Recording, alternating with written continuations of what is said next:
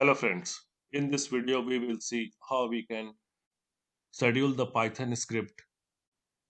In order to demonstrate this, I have created a very simple Python program, test.py.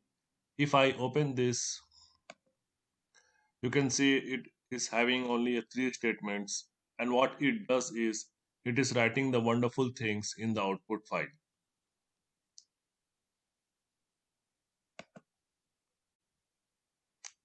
This is our output file.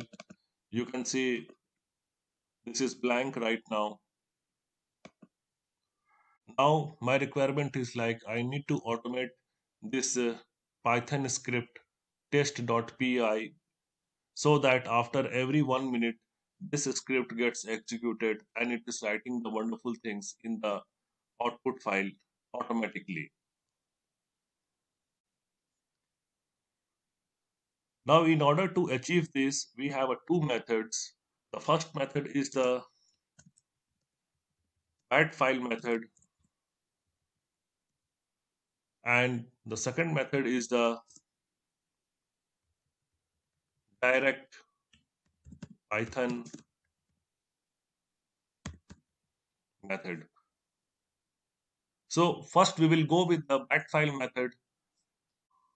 So in this method, we will be creating our bat file, and with the help of that bat file, we will be running the Python script test.py, and we will be scheduling this bat file in the Windows scheduler.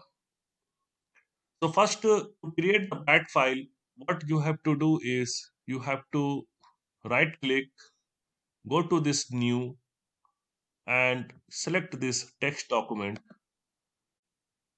Now a new document has been created. You open this, and in this text document, we have to pass some Windows command. So you must be aware of that bat files are basically used to run the Windows command one after another in a sequence manner. Now here we have to pass the path for the Python exe file, and we have to pass the complete directory path of our Python script. In order to get the path for the Python exe, what you have to do here is you have to go to the search and you have to write here run, then pass cmd, and then give the command where Python. So if a Python is installed in your machine, now this command will give you the location of the Python exe file. You can copy the very first appearance, and we will be using this as the Python exe to execute our Python script. Now to pass this, you have to give here this double quotes, then paste the directory that we have copied in the command prompt and close this double quotes. Then give one space, and now we have to pass the complete directory of the Python script. So this is the complete directory of the Python script. I have copied it, and again you have to give this double quotes, then paste, then you have to give this backslash, and you have to pass the name of the Python script, which is test.py, and you have to close this double quotes. Next, you have to go to this file and you have to save as, give the name as a test because our program name is the test.py, so we will be creating the bat file as a test.bat. It's up to your choice, you can give any name actually. Now, now the name is test.bat, bat, and we will save this. We can close this. So you can see a file has been created here, and you can see the symbol of the bat, Windows bat file symbol is there in the test.bat, and you can delete this new text document. This is no longer needed. Now, in order to check whether our bat file has been configured correctly or not, if you double click on this, your Python program should get executed. So in my case, my output file should have the wonderful things statement written here. And you can see it is written out here. So let's execute one more time the test bat, and let's open this output file. You can see another line has been written as a wonderful things. Now this whole process of writing this output file, I am going to automate with the help of the Windows scheduler. Now, in order to open the Windows scheduler, you have to go to this search and you have to give here scheduler, SCHE, and you can see something called task scheduler. You click on this, the task scheduler will be open, and just follow the steps which I am going to tell you right now. So you click on this arrow, and what you have to do here is you can create a new folder. So just right click after selecting this task scheduler library and click on this new folder, and we will give the name as a tutorial. Press OK. So our new folder has now got created having the name as a tutorial. You can put the cursor somewhere here and just right click, then select the option create new task. You can give the name as a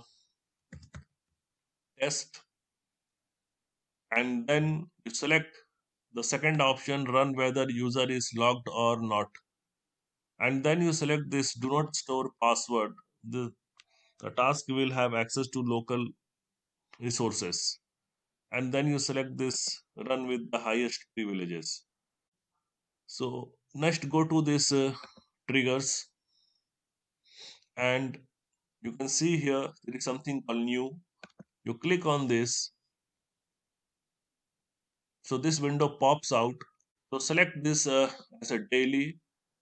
In the advanced setting, you can opt this option for repeat task every, and instead of hour you give 1 minute for the duration of 1 day. Okay, now select stop the task if it runs more than 3 days. That is fine. Okay, and don't forget to select this enable box and press OK.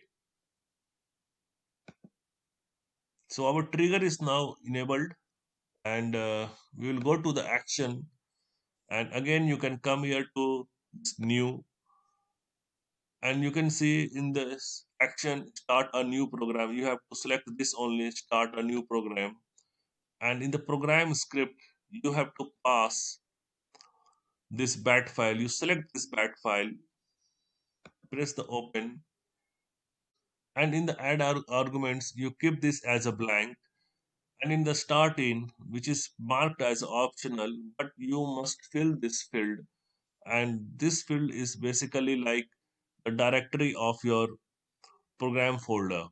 So if you come here, so this is the directory. You can copy here and you can paste here, and after pasting you don't forget to add a backslash at the end. Press OK. Now you come to this condition. You can keep the things as it is, and come to the settings. You can change this as per your choice. I'm keeping it all the settings like this only. So press OK. Now this completes the setup of the bat file in the Windows scheduler, and now we will be testing our program. We will open this out file and we will delete everything, and we will wait for 1 minute, and we will see whether it is getting populated or not.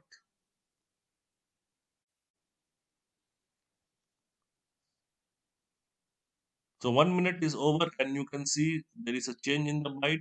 Earlier it was 0, and if we open it, you can see the wonderful things has been now written out here. Let's close this window, wait for another 1 minute, and we will see how this next line is getting populated in the output file. So 1 minute is over. Let's open this output file, and you can see here another line has been written here. So our script is now automated with the help of the bat file. So we have achieved our requirement with the process one, the bat file method, and now we will try to achieve the same stuff with the help of the direct Python method. We will go back to the scheduler. We will disable this task. In order to disable this task, you just select it and press the right uh, click of your mouse, and you can select this disable. Now we will create a one more task. Again, you put the cursor somewhere here and just right click of your mouse and select this create new task. We will name this as a test one, and we will select the stuff same as we have done for the bat file method. So run whether user is logged or not. Do not store password. Run with highest privileges. And now go to the triggers. Go to this new tab. Click on this. Select the daily. Now you come to this advanced settings. Repeat the task after every, and in place of 1 hour we will give minute. And don't forget to enable this. Press OK. Go to this action. Go to this new tab. Select this startup program in the action column, and in the program script, what you can pass is the Python exe path. And as I told, like, to get that, you have to go to this run cmd and you have to pass where Python. Copy this very first occurrence, put that in the program script, and in the add arguments, if you remember, we have kept this add arguments as a blank, but now we will be passing our the Python script name, which is test.py, and in the start in, which is an optional field, we will be passing the complete directory of our Python script. Now let's go here again. You just copy this and